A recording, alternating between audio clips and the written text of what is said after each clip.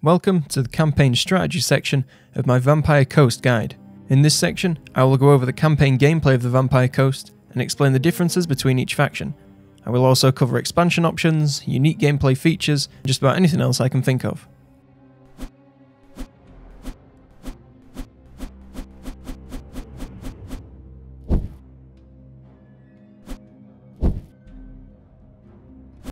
Disclaimer, this guide is based on my personal experience and opinions and is by no means the definitive way to play the game in Mortal Empires.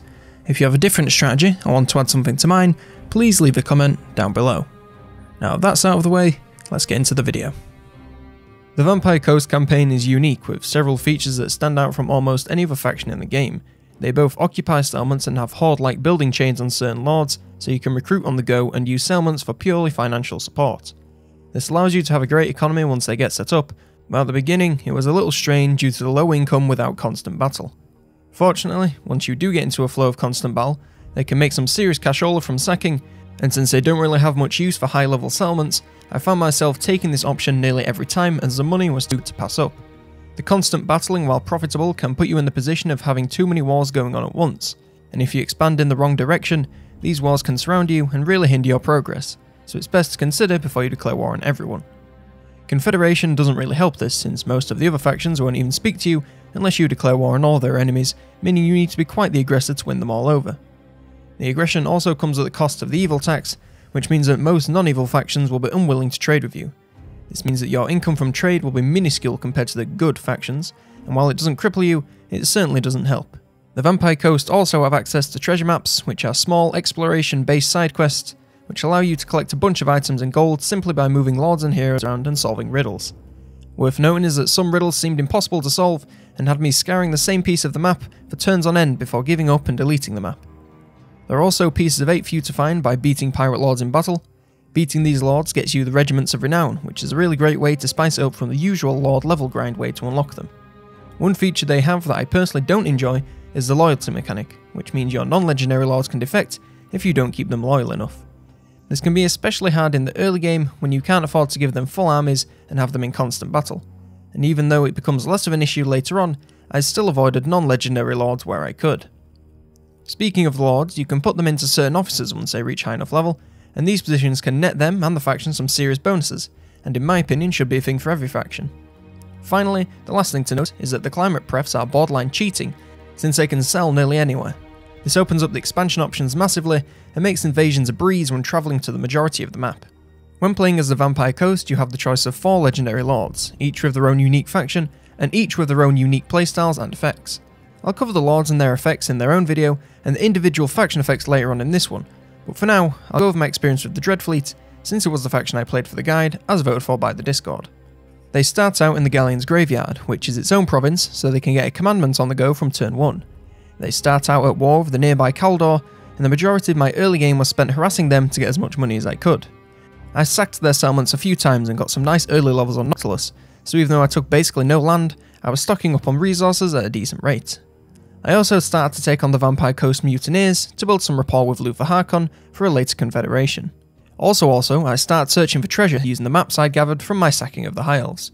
To start off with, I sent Noctilus, but once I'd unlocked a Vampire Fleet Captain, I sent her and she secured me a steady source of income for basically the rest of the game.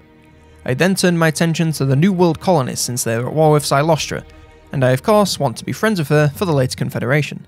I quickly took them out with my 2 armies and colonised the remaining regions to speed up the corruption, and to start making myself some more money which I was constantly running out of. After a couple of turns of securing my newly acquired province, I turned my attention to taking out the nearby Lizardmen who had already been weakened by an early Dark Elf war. It did take a little bit longer than I expected, purely because the lizard infantry are more bullet resistant than a ball of rubber, but eventually I managed to take them out and got a 3rd province under my control, which meant I could start spamming the curse of bountiful treasure to get a steady supply of coin coming in. Now it was time for me to give the High Elves my full attention, starting with the western coast of Caldor. It didn't take long for me to take their capital, and at that point Tyrion started to get nervous and fight back, so I knew I was in for a long fight ahead of me. It was a real cat and mouse and took up the majority of my campaign, and it was basically me ravaging his settlements with sacking and razing before he swooped in to resell with his Phoenix and Chariot spam armies, which are insanely hard for me to take out due to me being completely ranged focus. These gates are going to be like the hardest settlements to take from the High Elves, just because the garrisons are just so damn strong. Because, you know, the High Elves just need something else to improve them and make them that little bit better. You know, they really need it. One of the weakest factions in the game, honestly. I think they need a buff. During this time, I managed to get all the other Vampire Coast factions confederated, starting with Luther, who was quickly followed by Silostra, before finally getting Aranessa after a bunch of war declarations. From these confederations, I also had enough resources to start an invasion on two fronts.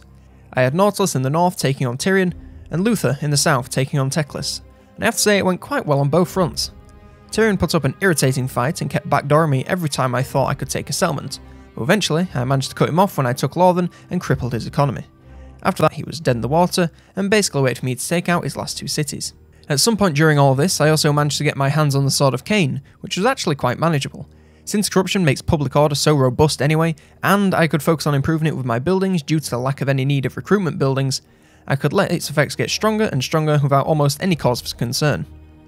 Also worth knowing is that since my infamy was skyrocketing due to the constant battling, one of the legendary pirates started war on me, and for some reason resurrected the Blessed Dread in the south, which was annoying though easily fixed by sending in Luther. We took that like one turn ago. Can you... Who is this? Who are you? Literally, who are you? Why do you hate me so much? Is it one of these cooks? It is, it's one of the little cook boys. Oh, I'm a pirate. I'm a pirate king. I'm going to attack you. Twat. At this stage, I realised that I only needed a settlement and a shipbuilding to get the short victory, so I pushed to get this done and finished my campaign in only 120-ish turns. We interrupt our program to bring you this important message. You there, are you a part of the 11%? 11% of what? The 11% of people subscribed, of course. If you're not, well, what are you waiting for? The button's right there. Subscribing will ensure you never miss a video, and has been proven to increase your epic gamer skill by at least 1%. If you're feeling particularly adventurous, you could also like the video to be in with a chance of winning eternal happiness. So go ahead and subscribe, and join the 11% today. We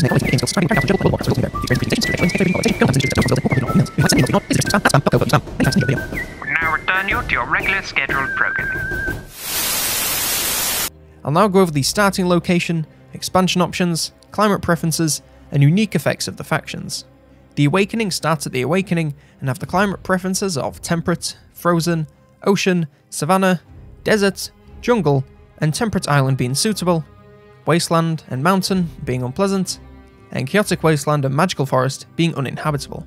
They don't have any unique mechanics, but do get +8 leadership versus Lizardmen and -60 relations with them.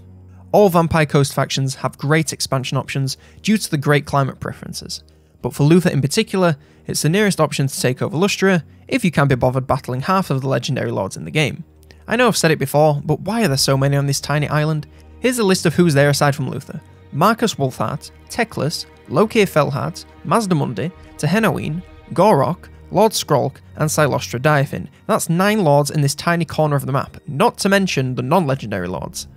What the fuck, CA? Anyway, they can also cross the sea to the east to take on the Tomb Kings in the desert, go to the northeast to take on the High Elves, Bretonnia and the Empire, or straight north to take on Dark Elves. With climate prefs like this, it's really up to you.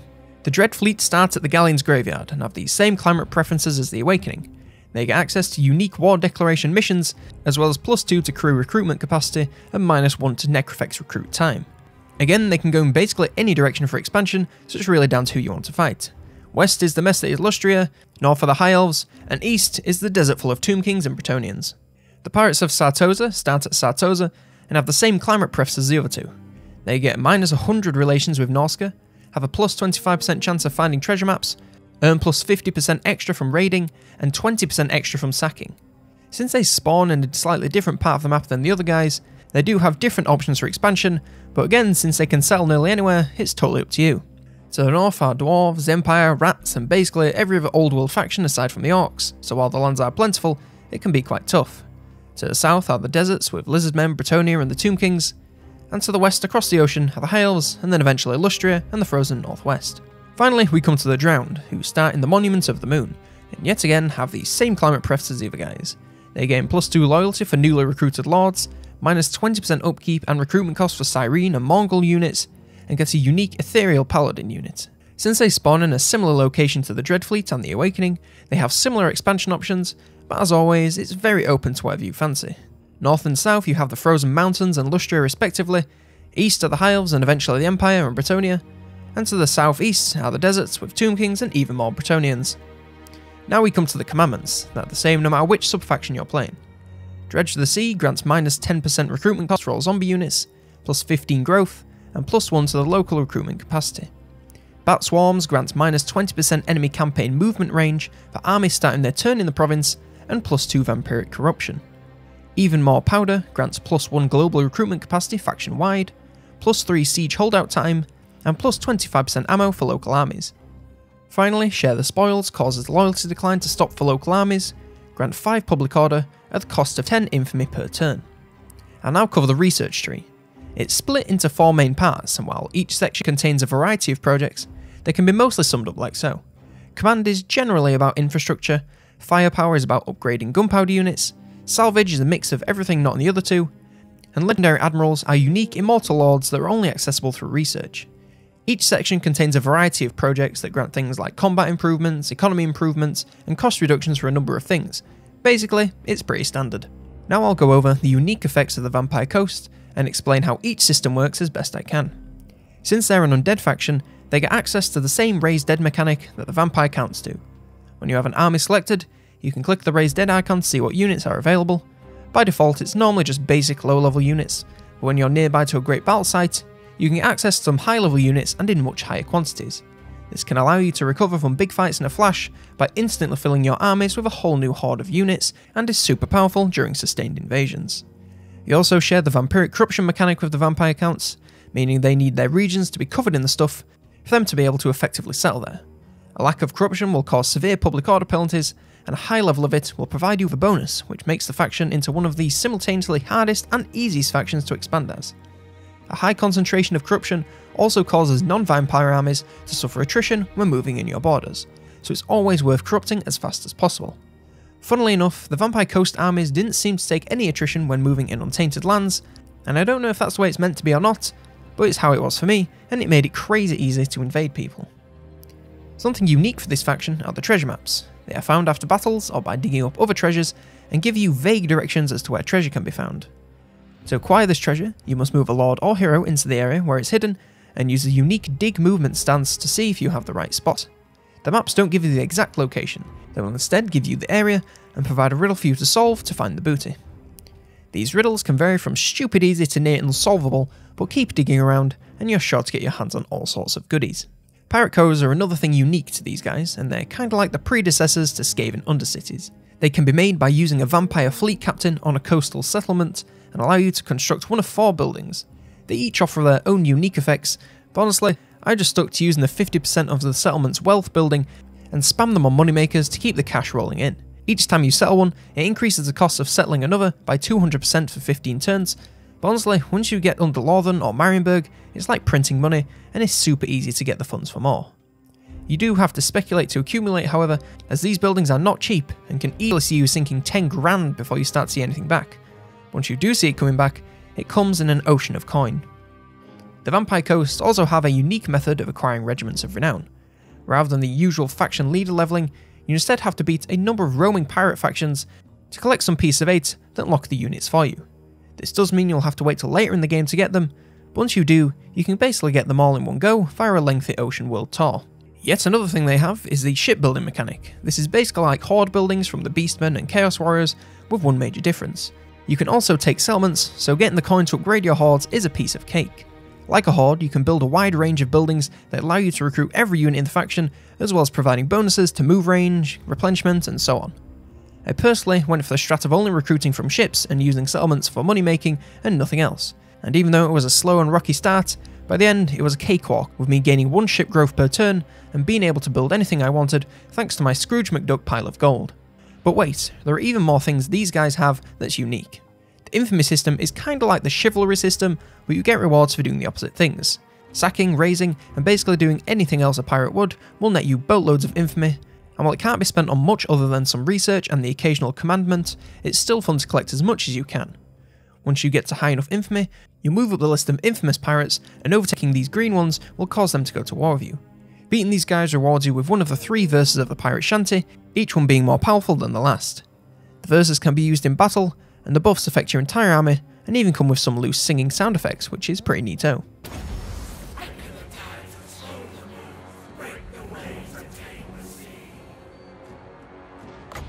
Finally, we come to the officers, which is basically like the old elect count system from the Empire. It's basically a selection of positions that your lords can be placed in that will provide different buffs for them, their armies, and the faction as a whole. They have to be high enough level, but once they pass level 8, they can go into any of the slots you want, so it doesn't exactly take long to fill them all up. The effects cover a wide range of stuff, but my 2 personal favourites to get first are the upkeep reduction and the crew growth options, since they both make your early game that much easier. Finally, we come to the rights. Cursed of Bountiful Treasure costs nothing, has a 1 turn duration, and a 15 turn cooldown. You get 500 gold for every buried treasure building, and this should be spammed on cooldown as much as you can since it's literally free money. The Curse of the Sea Mist costs 3,500 gold, lasts 5 turns, and has a 30 turn cooldown.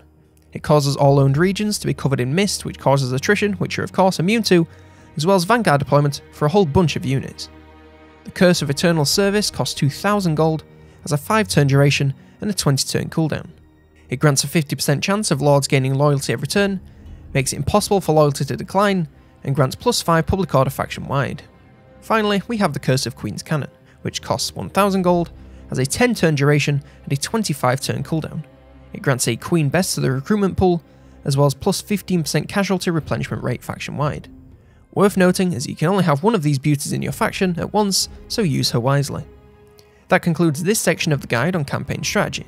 The next section will cover the unit roster and how I believe each unit is best used, so stay tuned for that. Don't forget to vote in the poll for the next race you want me to make a guide for, which is linked in the description and the comments. If you want to check out the other parts of this or any other guide, there's a link in the card and in the description for a playlist to the series. If you enjoyed this video at any point, please do consider leaving it a like, as it really does help out a lot. And if you want to see more of this type of video, maybe click that subscribe button so you stay up to date. After all, it is free. For now though, I was COLONELDAMNEDERS, and I'll see you next turn.